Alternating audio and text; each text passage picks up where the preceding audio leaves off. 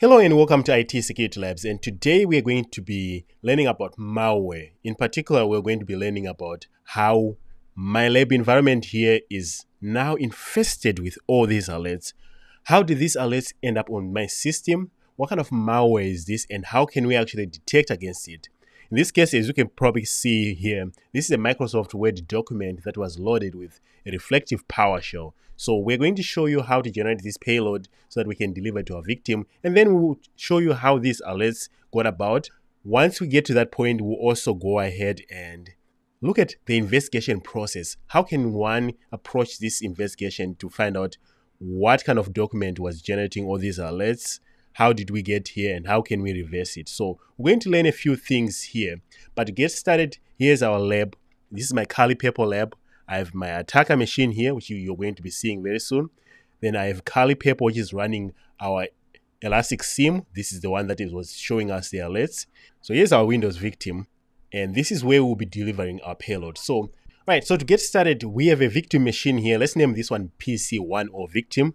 And we also have our attacker. This is my Windows attacker machine. In this case, I'm using the Mandiant Offensive VM. So we need to create a Microsoft Word document. So I'll just search for Word here. Let's find a Word document that we're going to weaponize. In this Word document, we are going to put some code, in this case VB script, that will be used to download our payloads. So let's exit out of there. Last time we delivered our payload directly on the victim and it was blocked. This time we're going to hide our payload or our attack traffic, in this case, inside of this Word document. So in order for us to do that, we'll do it the old-fashioned way. By the way, this gets detected all the time anyway. We go to View, Macros, View Macros. We need to create a new macro. In this case, I already have one created to save us time, but you can click on Create. I'm going to click Edit. And here, I just have a simple macro. This is how macros define their variables. And in this definition here, we're saying, hey, we want to name it my macro, and we're going to set dim as a string. In this case, the string that we're going to set this string here as a string, and the string that we have is to tell PowerShell to use the new object feature, in this case with our web client, to download from our attack machine. So we are actually just running a download, and instead of actually downloading it, we're actually saving everything in memory. So we say, hey, go to my attacker machine and get a file called malware.ps1. Instead of saving that file, let's automatically run PowerShell IEX against it and make sure that you hide this from the user, and let's run the string. That's all we're doing here. This, if you save this document, name it beddoc. It's named beddoc.doc on the desktop, and save. So now that we have a bed document here, we just need to go to our attacker machine, create our own payload, and then have it call to that. Okay, so to generate our payload, we go to our attacker machine. This is my Kali attacker. I'm in my payloads folder, and we're using MS of Venom. We're saying, hey, MS of Venom, can you generate a Windows payload? In this case, I want an HTTPS payload so that it's a little bit more realistic. When people see web traffic, HTTP traffic, they don't usually worry too much. In my local host, this is going to be at the IP address of Kali. And the local port is the HTTPS port. So right here it says for exit function, we want a thread. So what this means is if someone closes the Word document that generated our payload, we should be able to still have our reverse shell. We want to output a file. In this case, it's a PS1 file. I'm naming it payload.ps1. So when we hit enter, this will generate our payload. Okay, so now that our payload is done, we can get payload.ps1, and this is the payload that we have. What you want is this buff payload right here. Instead of saving and generating this and delivering this file to the victim, this file might actually get detected because they can tell what's in here. So we want to run this in memory. In order for us to do that, we copy this. So right here, I have my loader here. And what it's going to do is it's going to allocate the memory for me on the system. Then it will also copy this buffer that I just defined here. This buff here, this is my shell code that I need to run. which is identical to what I just generated in PowerShell. Then this will copy that buffer into my allocated memory, making sure that it fits by checking the length. Then it will execute this inside of the memory itself. So this will not be saved on disk. Copy it, and then come to our attacker machine here. And I already copied mine. It's called malware.ps1. So if I do that, it's the same exact thing, including my payload right here. So this will be executed in memory. So you just need to deliver it to the victim. So let's host our Python 3 -m http.server on 80 to host that loader that we have. Then coming back to our victim, the moment we double click on the document, remember we said that was going to reach out to us and download the payload. So if we go back to here, view macros, this is the macro that will download it for us. So just as a reminder, it's going to run this string that we just defined here to download PowerShell from our victim, and it's called malware.ps1. But instead of saving it, it's going to execute it in memory. So after our listener is done, we're staging it. We just need to set up here our Metasploit. We need to listen. So MSF console in quiet mode. Let's execute. We're going to set our payload to the same as the one that we generated. I mean, our listener in this case. Then set our local host to us. Local port. Actually, I need to change that. My local port, I said it was 443. Then let's run it. Okay, so I just realized that when I ran it, I had Metapredator reverse TCP. That's not the one that we generated. We had the Metapredator HTTPS, reverse HTTPS, not HTTP. So set payload, Windows Metapredator reverse HTTPS. Now let's look at our options. In this case, as you can see, that's our payload, that's our port, 10 here. Now let's run. So this should start a listener for us, and our payload is already ready to go. And if any victim clicks on our Word document, this listener should generate a reverse shell. So let's click on our machine. Here's our bed doc. Double click. Immediately, I want to come back here and see if it reaches out to download, because that's the first part. And as you can see, there is my malware.ps1. Let's check the second tab. And here's our Metapredator session. So we got a session. If I type shell, where am I? In this case, this is the name of the desktop, and I'm in as user Vagrant. If I come back here on the same machine to check if we are who we are, where am I? In this case, that's the same name, Vagrant. The other thing that we can do is here, maybe let's create a backdoor user, net user, hacker, and password of pass1234 / add.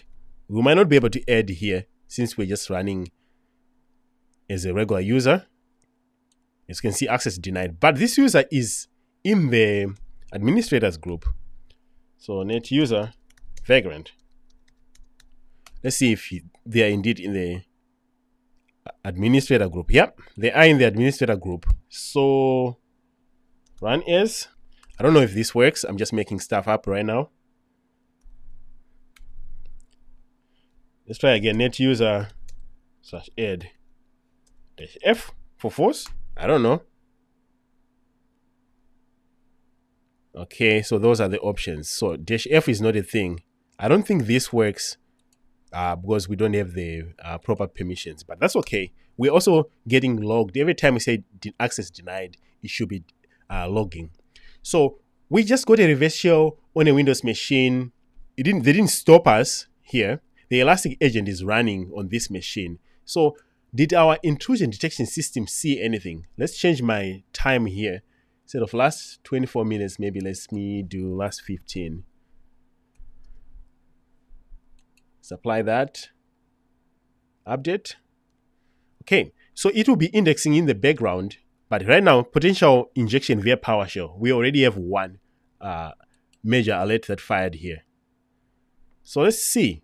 How did it know that there was a potential injection via PowerShell? There was an alert that was probably looking for some interesting stuff. Here's the rule that fired. Most of the time, these rules don't tell us much here. We need to actually go to GitHub and find out. But this rule ran once, and we got a potential injection via PowerShell. It even gave us the multi-attack framework IDs here. So it was a process injection, dynamic library, and portable execution injection. Okay. PowerShell file script block. That's what it was doing. Let's go back to more alerts. In a little bit here, you'll notice that there was a user creation alert. This has something to do with me trying to create a user immediately after I got a reverse shell. Of course, as you can see, it's a better idea because if you run any funny user creation or modifications, they're usually logged, and in this case, it's seeing it.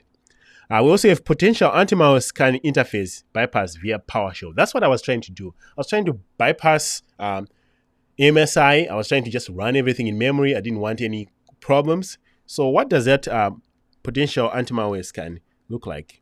And this is how we learn detection. This is how we actually get our hands dirty. So it says the process on desktop was created for that. This is something that we did. So let's go and see if we can identify some of these rules. If you go to Elastic detection rules here, you will notice that you can search for these rules. In this case, I searched for the exact rule that we were looking for, defense evasion, MSI bypass via PowerShell. And this is the rule that we have. So this brings us down to, okay, people can detect stuff. How are they detecting it? If they are writing rules, how did they write the rule? So here we are, for the first time, looking at a rule. In this case, this rule has a different transformation, like transform if it's OS query to run this OS query here. So I wasn't too interested by that. I was interested in everything after the rule here. This was written by Elastic. Thanks to them, we can learn this stuff for free. This is looking for Windows logs. And it tells us here, like, possible investigation steps. So examine the script content that triggered the detection. Look at the suspicious DLL, imports, collection, or exfiltration capabilities, suspicious functions, encoded campus, anything. They're just saying, look at this stuff. Investigate the script execution chain, the parent process tree. Okay, that we can do. Here, it says, this is the rule. Let's see if it will show us. But as far as process execution tree is concerned, we can look at this one. Suspicious child process from Microsoft. Oh, that is interesting. So here's Microsoft Word. This is obviously, as you can tell, tied to what we did there. Here we can see some kind of interesting stuff. For starters, here's the PowerShell part that got caught. This is the download script string that was on the actual macro, not in my payload. But still, we should be able to see like a process ancestry. Okay, so this just shows me a history of saying, okay, a suspicious Microsoft child process was generated. Then from that child process, we ended up running these user create stuff. That's really bad. We shouldn't be doing that. Where Microsoft Word ends up with the child process that ends up creating user accounts. That really is not okay. All right, so let's go back to our rule again, because it does start looking at interesting things here. This is the query that I was more interested in, right next to me here. So this is a process on Windows machine, and they're looking for PowerShell script text. If we have a process that's on Windows, and also any of these, in this case, they're looking for system management, automation, utils, or MSI stuff here. Then if you look, they're also looking for or PowerShell script file text that says system, runtime, interop service, Marshall, copy, for example. Let's go look at our source code of how we're trying to hide our malware. If we scroll down here, you notice that I had a thread that was generated, and I called system, runtime, interop, Marshall. I also did a copy on this line here. So that matches part of that rule that we are looking at. And for people like myself who are trying to be better, I'm now already asking if this is what they're looking for, and I suspect this is what got me caught. Is there something that does something similar and still gets me the same result and bypasses this rule? So this is a very good learning opportunity for us. But I think that's the part that got us caught with the copy and all that stuff. This is very fascinating. From just one Word document that was pegged with our malware, we generated all these rules, including our careless user account creation here. So there's definitely more things here about creating some rules, understanding how injecting in memory works. Especially we need to use like Process Explorer or Process Hacker to see these processes actually. But in this case, I wasn't trying to generate anything. I was running in memory, and I wanted to see if there are any rules that will catch us. And as you can see, no matter where you run, the defenders are always going to be working hard to catch you. In this case, I got caught. If you like this, please let me know. Otherwise, thank you very much for being here. And please remember to like and subscribe. I'm going to try to isolate this host and respond accordingly. But I hope to see you next time.